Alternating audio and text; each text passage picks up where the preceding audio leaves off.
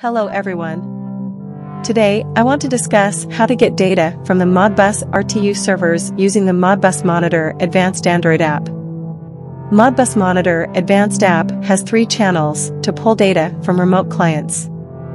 We will be using the serial channel in this video to pull Modbus RTU servers.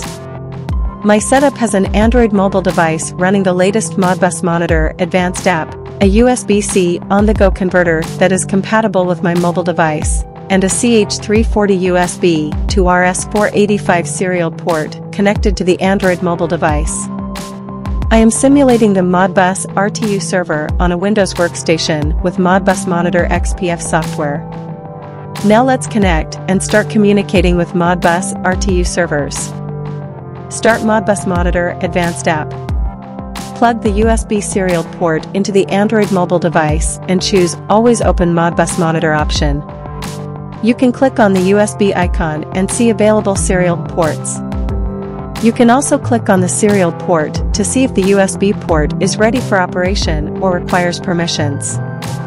Let's check the monitoring point for proper setup. Click on the monitoring point and choose Change to configure the monitor point to use serial channel. Click on the USB port field and click on the serial port. Configure baud rate, data bits, stop bits, parity, and station ID.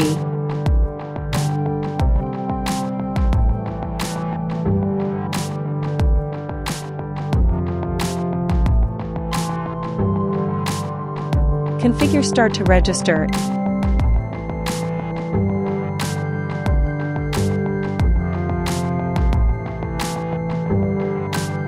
and enter a number of registers to pull for this monitoring point. We will leave other values to defaults for now.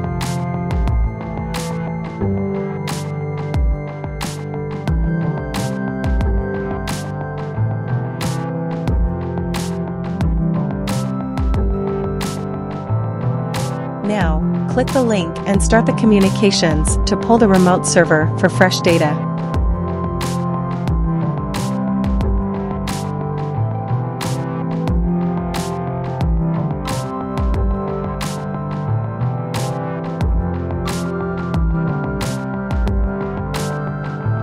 Let's stop the communication by clicking on the link icon.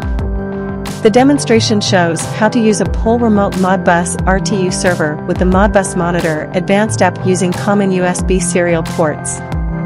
You can now use your mobile device to get data from a Modbus device instead of carrying a bulky laptop on remote sites.